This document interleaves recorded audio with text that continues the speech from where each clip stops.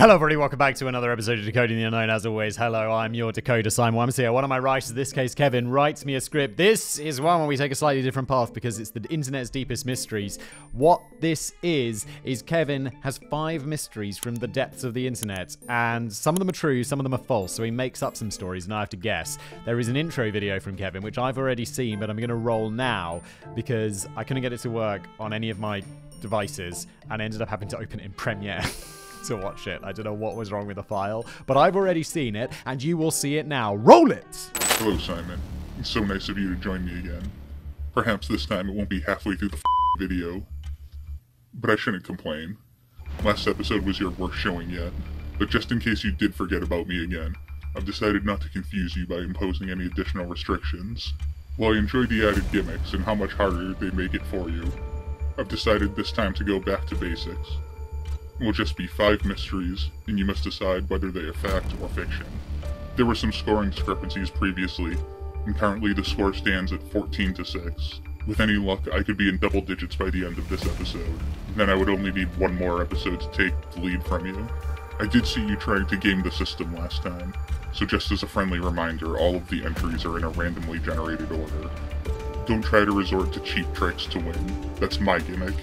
Okay, so now we're all introduced. Let's get cracking. And as Kevin mentioned, I'm absolutely dominating so far. So that's right. Let's go.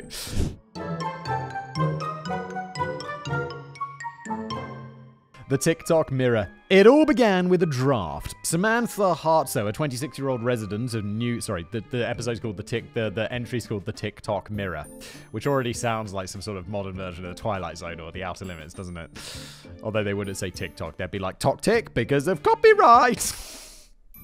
It's like, we all know what you're talking about. It began with a draft. Samantha Hartso, a 26-year-old resident of New York City, was annoyed by a cold draft that seemed to exist in her bathroom. She'd been living there for a while, but it wasn't until she returned from a weekend hiking trip that she noticed how cold it was making her bathroom. She asked her roommates if they could feel air entering their bathrooms as well, but nobody else had noticed anything. Curious, Samantha began investigating what could be the cause of the cold air entering her apartment. Uh-oh. How do I declare this? Like conflict of interest? Or whatever. I already know this one, Kevster, so I think we're going to have to call it 0-0 on this one, and I'm just going to continue with the story anyway because I don't want to spoil it, but I'll tell you at the end whether I knew it, because the only person I'll be hurting is me. Upon searching the bathroom, she discovered that the air was coming from behind her mirror. Once she realized that the mirror wasn't firmly attached to the wall and could just be lifted off, she did what anyone in 2021 would have done. Samantha began filming her adventure and uploading it to TikTok. 4 videos were uploaded in total. In the first video, she explained the situation, and the second showed her removing the mirror for the first time as to preserve her initial reaction. Behind her bathroom mirror was a hole in the wall. Okay, so I know this so far. I'm familiar with this. The only question I have is, did she fake it or didn't she fake it? Like, I know this happens because I've even seen this video. I just don't remember. I guess the question Kevin might ask me is whether that she faked it or not, and that I do not remember at all. Behind her bathroom mirror was a hole in the wall. Her roommate John was filming at first and just believed it to be some kind of wiring behind the mirror, but as Samantha peered through the hole, she could see that it wasn't just the inside of a wall, it was an entire secret room. By the third video, it was time for her to pass through the portal into Narnia, or whatever the hell was on the other side of the mirror. John tried to stop her, but he clearly didn't try that hard since she was just standing there filming her for TikTok. With a gotta get that clout. With a hairband holding a flashlight on her head and a hammer in her hand for protection, Samantha crawled through the hole. Once she had lowered herself into the hidden room, she immediately realized that she wouldn't be able to reach the hole to climb back out and that she would need to find an alternative exit. John handed the phone back to her so that she could record the video from inside while he presumably went to draft an ad looking for a new roommate in case she never returned.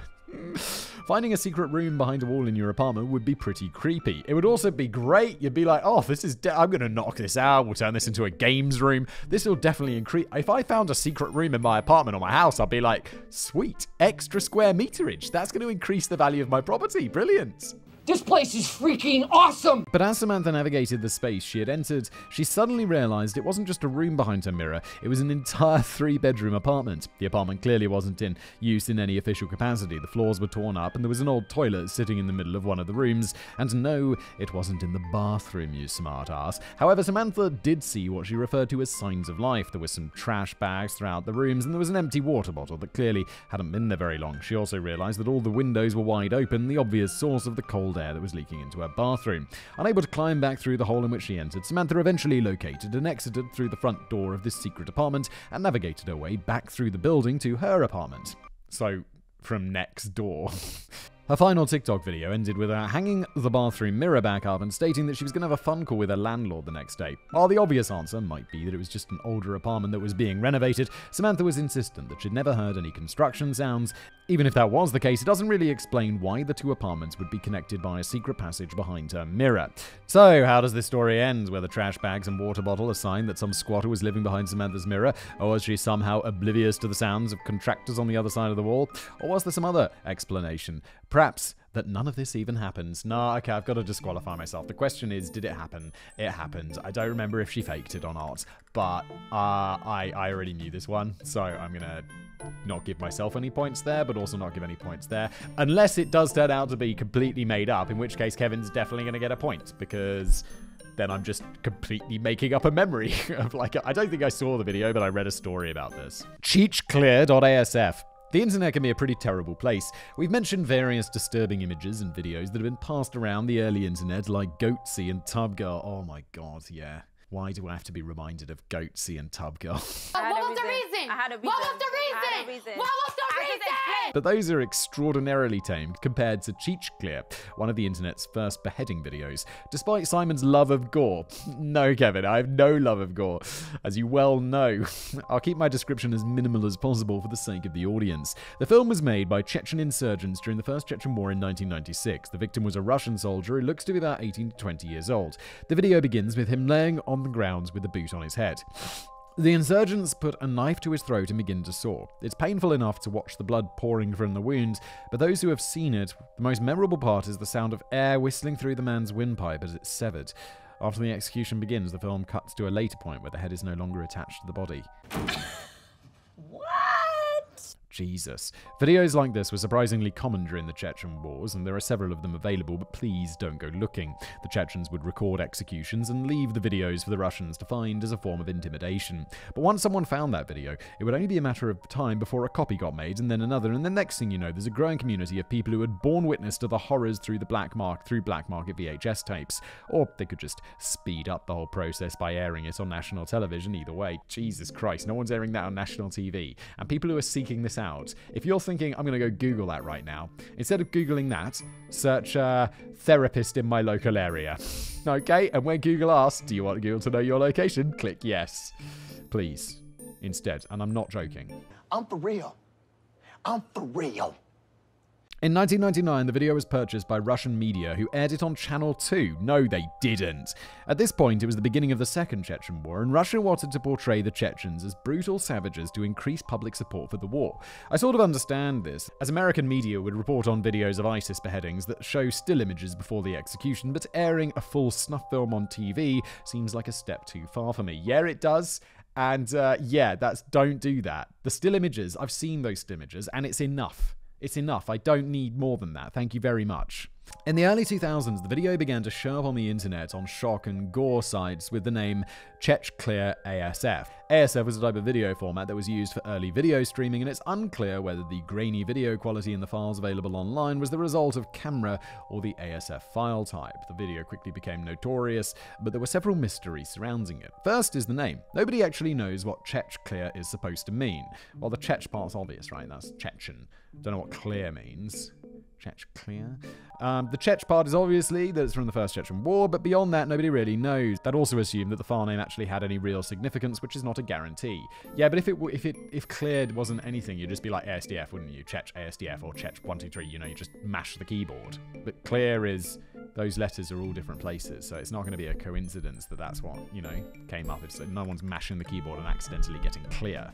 Next to the people involved, to this day, nobody has been able to identify either the victim or the executioner, and it's absolutely not for lack of trying. There is debate as to whether the victim was even a Russian soldier or if he was a mercenary, and while several names of soldiers that went MIA have been suggested, it is clear from a cursory glance that none of them are the person in Chechclear.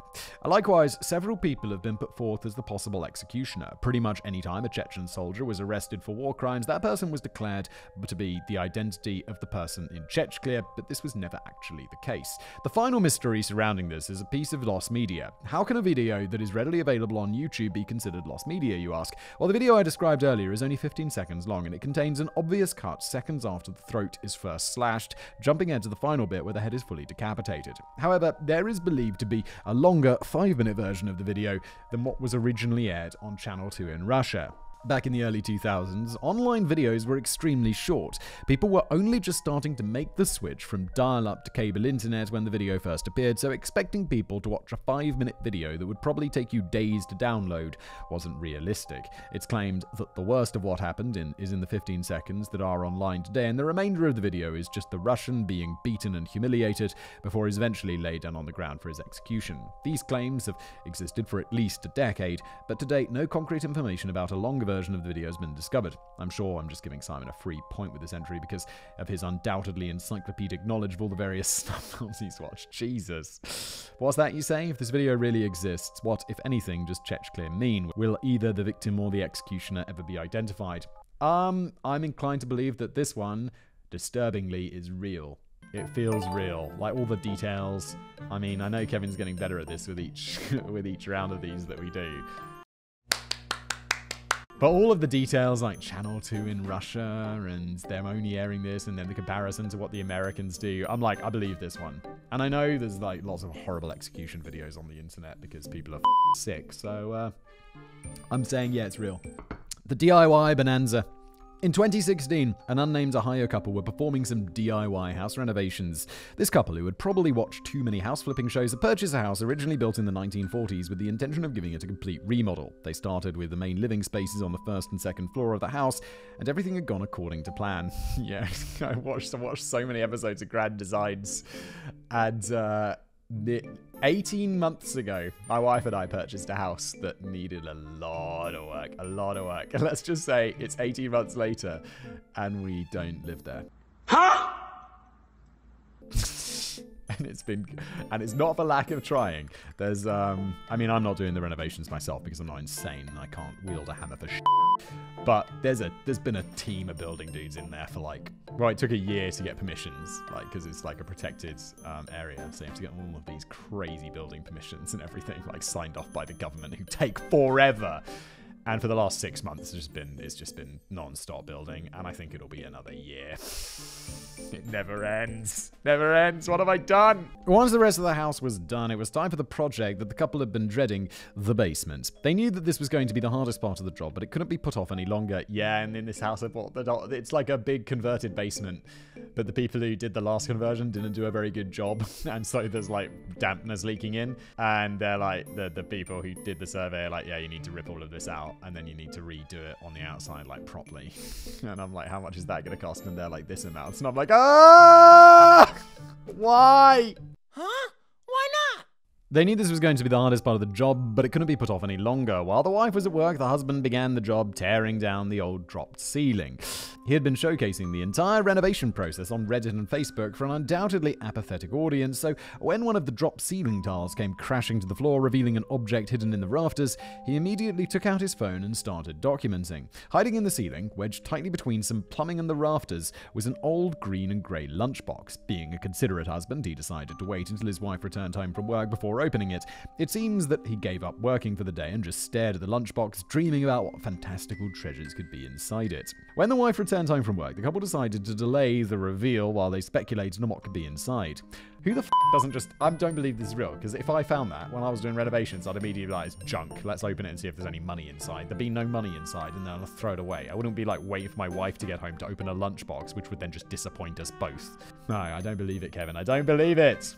But then maybe it's one of those ones, I mean, people also on Reddit want that clout, you know, so they want to tell an interesting story. He thought it was filled with antique baseball cards, while she guessed that maybe it was a bunch of old recipes. Yes, who puts recipes in an old lunchbox and then hides it in a false ceiling? Aside from being, I'm assuming a dropped ceiling is what we'd call a false ceiling. Like where you just lower it a little bit to do like, we've just done this in this bloody house. Anytime it's house renovations come up, I'm like, house renovations? Let me tell you about house renovations. Yeah, they've just done this in the house because they had to, the whole thing had to have all of its electrics ripped out and redone, which is insane. And so the ceiling was lowered, like maybe by this much, because they had to run all these things and then put these like bracings in to hold like light things and all of it. Oh my god. This is like what 50% of my conversations outside of work are right now. So yeah, and it's been that way for like a year. House renovations, man, it never ends. Aside from being needlessly stereotypical, gender-normative guesses, they were also really stupid guesses. The lunchbox had been very deliberately hidden for quite a long time. For sports cards would have been worthless when the case was first squirreled away, and I can guarantee that your family's secret recipe for paella from the old country isn't special enough to require this level of secrecy. It had to be something that would actually be worth hiding. Once they finally got around to opening the lunchbox, they found 3 bundles wrapped in wax paper. One bundle contained $20 bills, the other $50 bills, and the third was hundreds. The money was old, but it was crisp. There was thousands of dollars, with the dates on the bills ranging from 1928 to 1934. Beneath the money was newspaper from 1953, providing evidence as to exactly how long it had been hidden up there. After a little investigation, the couple discovered that some of the old bills were rare, uncirculated bills that were worth more than their face value. In total, the contents were worth $23,000. I'd love to know how much the cash was. I'd love to know what the cash value was, because 1923, or let's say 1930, I'm not sure what inflation would have done to that money. But it's at least, I'd say 20 times. I'm not sure what inflation's done. So if you put $1 in there, that instead, like it would be worth, it was $20 back in the day, and now it's just worth $1. So it's lost 20 times its value, which is like why it's not brilliant to find cash, because that person probably thought they were putting like equivalent of like $500,000 away or whatever in their money. And then in modern terms, it's like 20 grand, and you're like, oh, for fuck's sake. Much better to just hide some gold up there. It's also smaller. Okay, so maybe the former owner of the house didn't trust banks. The bills were dated to the Great Depression, a time when confidence in banks was at an all-time low on account of them constantly going out of business. The latest dated bills were 1934, which coincides with when the FDIC was created to insure deposits. Once the excitement of finding someone's life savings had died down, it was time for the couple to get back to work. The husband found a second lunchbox hidden in the ceiling while his wife was at work again. This time, they didn't f*** around and immediately posted pictures of the contents to Reddit when she returned home. It was an identical lunchbox, but instead of a few bundles of cash, it was completely packed end to end with neatly placed and organized bills. I'll be like, oh, I wish it was gold. You had to use cash. It's lost so much value. I want to know where to go. I want to go. Give me the gold. I want to go. Oh, fun aside, I mean, this isn't interesting for anyone in America, but I really found it interesting that any, like, these bills from, like, the 1920s, like a $5 bill or whatever, still you could just go to it and use it in a shop. Like, I tried to pay for something the other day, and they were like, you can't use this. And I'm like, what do you mean? And it's the last series of bills. These went out, like, 5 years ago. And I'm like, oh, yeah, it does look slightly different. It's like, we changed the money, and then it becomes invalid, and you have to go to a bank to swap it, which I didn't do. It was like $5 equivalent, so I'm like, I'm not going to go and do that, but I'll just keep it in my pocket until I spend it in a store that someone, I think I've already spent it. I'll just try and spend it with someone who doesn't notice. I remember when I worked in a shop and some Canadian guy came in and he had like a £20 note, but it was like 20 years old. And I don't know what this is, but we don't accept your Joker money here. The money was newer than the bills from the first lunchbox, and much of it was in those bundles you get from a bank with little pieces of paper around them saying how much is inside. There were $1,000 bundles of 20s and $5,000 bundles of 100s, along with some other loose bills. In total, the second lunchbox contained $45,000. I think they bundle things in 10,000s, not 5,000s. I mean, I might just be I'm entirely basing that on movies I've seen, because I've not seen, like, that much cash, like American cash.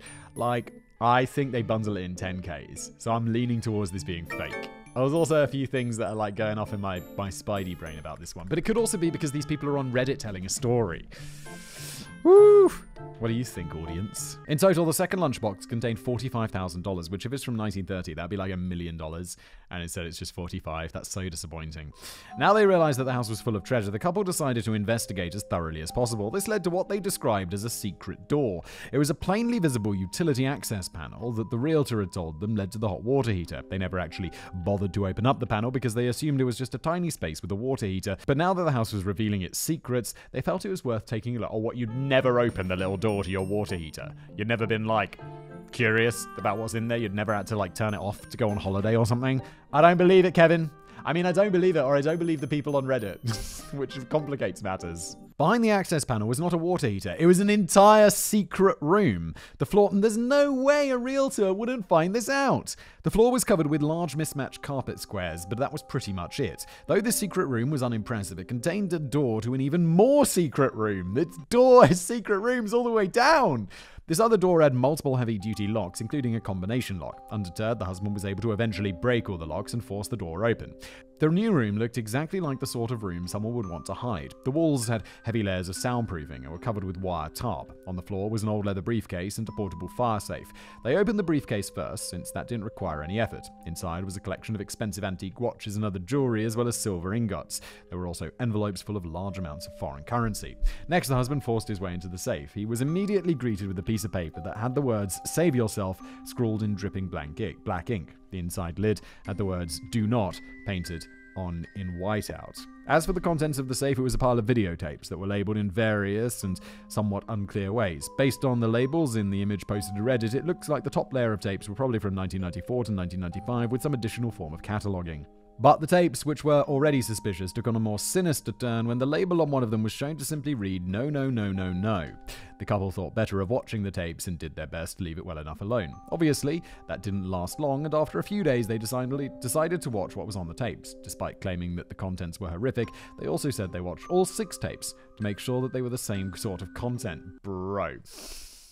I don't want to even think about what's on those tapes.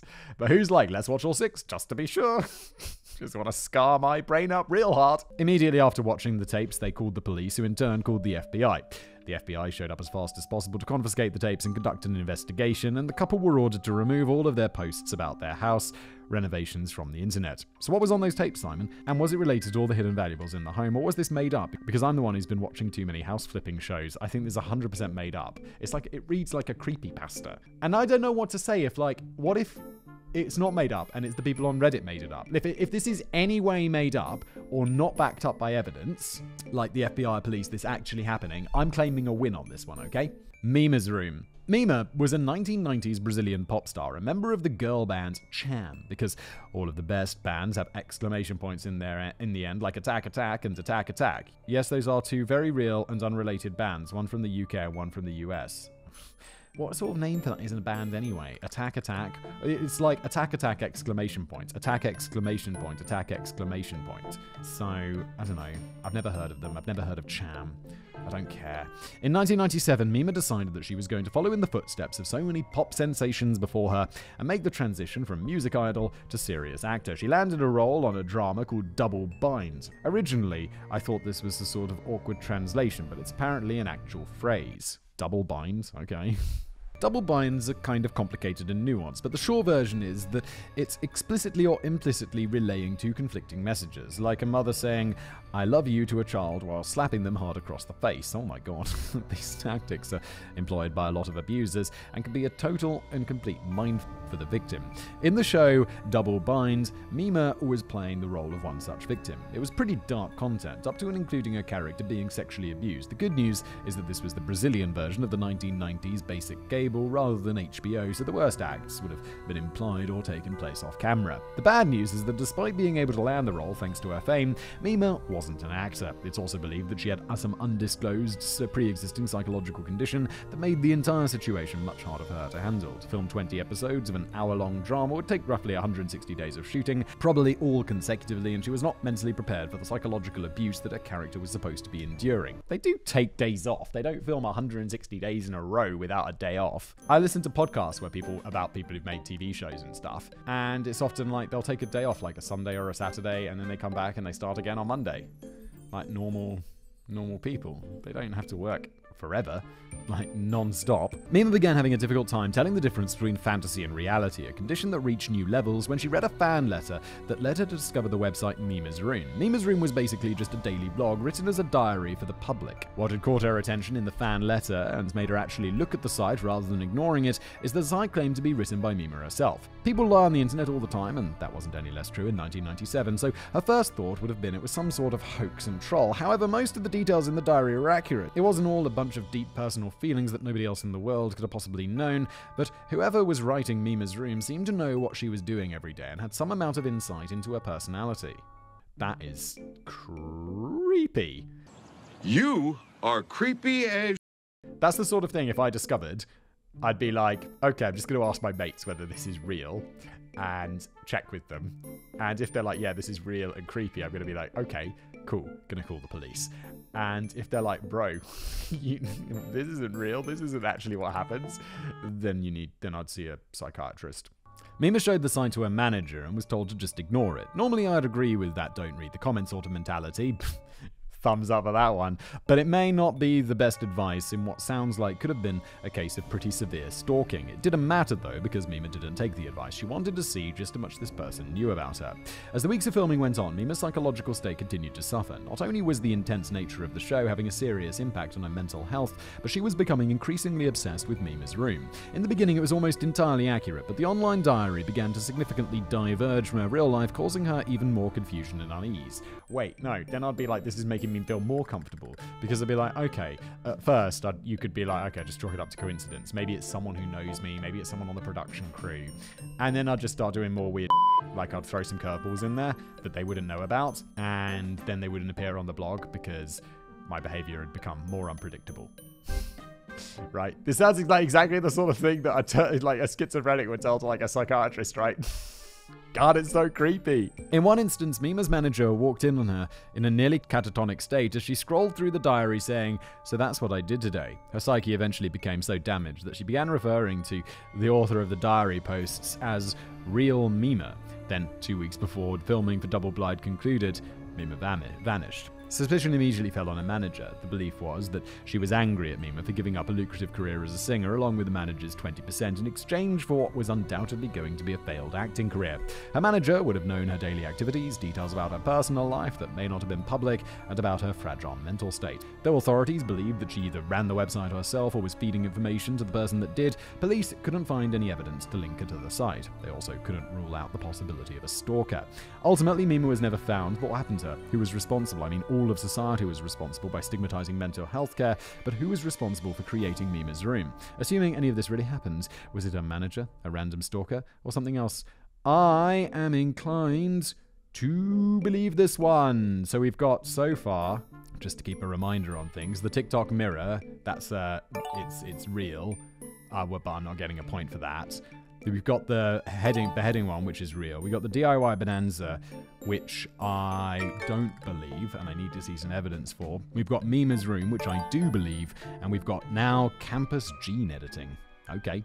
In early 2009, a group of students from the University of Miami were wandering around campus one night bored. Though the buildings were all closed after hours, except for the dorms, obviously, they happened to be privy to a little-known secret on campus. On the side of the Cox Science Building was an elevator that provided access to the roof of the building.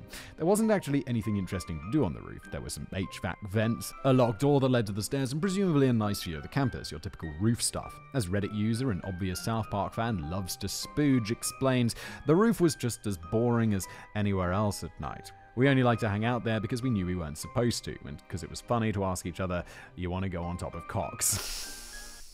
But on the night that all of this started, the roof wasn't empty. At first it appeared to be, but taped on the door to the stairs was a piece of paper with a QR code. LTS was the only one of them that had a smartphone, so he tried scanning the code. What are the odds that only one of them had a smartphone? Oh, Loves to Spooge. That's the one guy. Okay, so I'm already like, one of them had a smartphone, only one?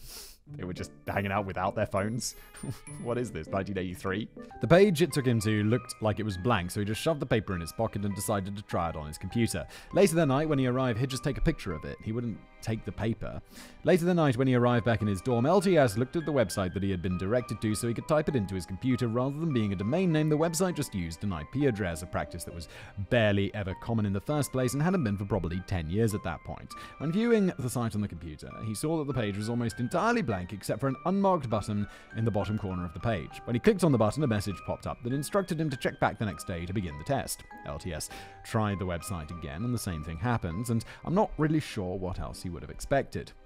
He went to the newly formed r/whatisthithing subreddit, I know that that's real, to see if anyone had ever seen a website like it. His initial fear was that this was sort of some strange way of infecting his devices with a virus, so he only posted screenshots of the site rather than linked to it so as not to spread the virus if there was one. Yeah, like, no, I don't need any, viruses, thank you. The lack of link made people skeptical, but they instructed him on how to view the source code for the page so that he could copy and paste it. These instructions literally take 2 clicks, and it blows my mind that someone could get into college in the late 2000s without knowing how to view the source code for a page regardless of whether they understand it, but maybe I'm just a giant nerd. Yeah, Kevin, you are a giant nerd. You are a nerd. That's true, I know how to do that. I think a lot of people know how to do that, but if I ask my wife to, can you show me the source code for this website? She'd be like, what are you talking about? What is code? What? What is source code? And she has 2 degrees! It's not people don't know this. She'd probably be like, wait, how do you right click on a Mac? Oh, God. Okay. Anyway, the helpful people of Reddit were able to look through the tiny bit of code and determine that it was indeed not a virus. All the button did was send his IP to an anonymous email. But their estimation was that this served 2 purposes. The first was to let whoever set up the site know that someone had actually visited it. There's no way to know how long the QR code had been taped there before LTS found it, but now that he had, it meant that the site might update the next day. The other suggested purpose was to check the IP address. Universities often have a dedicated range of IPs, so you can easily tell from a person's IP whether or not they're using the school's network to access the internet. They can't track your exact location though, so if you're listening to this episode from a dorm room, don't get all panicked. And maybe take advantage of today's sponsor, Surfshark VPN. That would be perfect if it was actually sponsored by Surfshark VPN, wouldn't it? A couple of days later, LTS went back to their website, and sure enough, it had changed. The site was now password protected, with a prompt asking him to enter his IP. After doing so, he was presented as promised with a literal test of 100 multiple choice questions. I'm sorry, if that guy doesn't know how to view source code on a website, he has no idea how to find out what his IP address is. Oh, I suppose he could Google, what is my IP? Rather than doing in command prompts. Okay, so maybe he could do that. Okay, I'll let that go. After doing so, he was presented as promised with a literal test of 100 multiple choice questions. He posted screenshots and the source code to Reddit again and began filling out the test honestly to the best of his abilities. Fortunately for our story, he checked back on Reddit before hitting submit. Whatever method was being used to grade the test was all being done server-side, so they couldn't determine that from the page's source code. But after reading the questions, they were able to convince LTS to change his answers. This test was a psychological set questionnaire of sorts. It was all opinion-based, but it had a very clear conspiratorial tone to it, with questions like, under which of these circumstances would news networks conceal the truth for the public good? After changing his answers to the most unhinged, conspiracy-loving answers possible, LTS hit the submit button. A new page loaded that said, you've passed the first test, here's some reading material to get you started. Come back again tomorrow. I don't believe this. It's Kevin, the problem is with these, it blurs the lines, because I don't believe that this is, but do I believe that some bored student stuck a QR code up on the top of a roof and then did this? Yeah, I believe that. I believe this happened because people are students are bored and they're like, let's just mess around. Let's just do this for no reason whatsoever. Accompanying the text was a link to a PDF file. The PDF was allegedly over 100 pages long, though he only screenshotted about half a dozen pages of it to share. What he showed were the original blueprints for the Cox Science Building, along with an altered version of the blueprints that indicated the locations of secret rooms and laboratories. There wasn't any proof that these secret locations existed, at least not in anything that was shared online. They were just drawn onto the blueprints. The other pages that were screenshotted seemed to indicate the belief that there was an experimental gene research going on. And again, there was no proof, just a lot of conspiratorial talk. Interestingly, the ramblings do include the word CRISPR. Had it specifically mentioned CRISPR-Cas9, that would have been a bombshell, as the tool wouldn't be invented until 2012, but the DNA sequencer defined as CRISPR was first identified in 1987. All it showed was that the author had at least a vague understanding of the topic, but nothing that was uploaded gave anything even resembling proof of the conspiracy allegations they were leveling. While those following the story were becoming less convinced of its authenticity, they were still anxious to see how this was all going to play out. The next day, LTS went back to the website, entered his IP as a password, and when he did, the screen simply read, "You shouldn't have told Reddit, Stanford, 4th floor." Stanford was one of the dorm buildings on campus, but it wasn't the one where LTS lived. He opted not to say which of the other buildings he lived in. It was the consensus among those that believed the story that the mention of a building and floor was just a random guess to try and intimidate him. If it was wrong, he may have felt it was some sort of instruction or hidden message, and if he lived there, well, they would have likely scared him. But not everybody believed his story. Some people believed that it was just a hoax, while others felt it was meant to be an alternate reality game that LTS hadn't planned out very well, so he gave up. What do you think, Simon? Obviously, the information about a conspiracy was all but did these events happen to LTS as he described, or was it all pretend? A story that he either made up to fool the internet, or that I made up to fool you. Okay, so there you go. I think it's, No, I'm gonna say it happened to him, because I think the guy who's making it up is the guy with the QR code. Like, there's no secret labs and gene editing, but I believe that this happened to him, and it's a fun story that someone made up for him. So, just a reminder, gene editing I think is real. Mima's Room I think is real. The DIY Bonanza I think is that really what I said? Do I believe so many are real? Mima's Room is real. The DIY Bonanza, I believe is... Did I say that was fake? Yeah, I think I definitely said that was fake, right? That's fake. And Chechclear is real. And the first one, I don't get. I've got to go watch it on Premiere Pro. I'm back, and Kevin destroyed me. Well, the first one, neither of us get any points, because I knew it. The second one about the Chechen thing, I get a point because Kevin thought it was true, and yeah, I thought it was true. The DIY Bonanza was true, which is insane, and the FBI and stuff did actually show up. And I'm like, that's absolutely mental. That sounds like a completely made up story, which is nuts. Mimu was also true. Kevin got me with a bloody anime thing. He was like, it's an anime, Simon. I'm like, oh, okay. And the CRISPR one that I said was true, even though I thought, even though I was kind of like, well, I think it's all but I do believe that it was posted to Reddit or whatever. It wasn't. Kevin totally made it up. So, yeah, well done, Kevin. And I'll see you next time.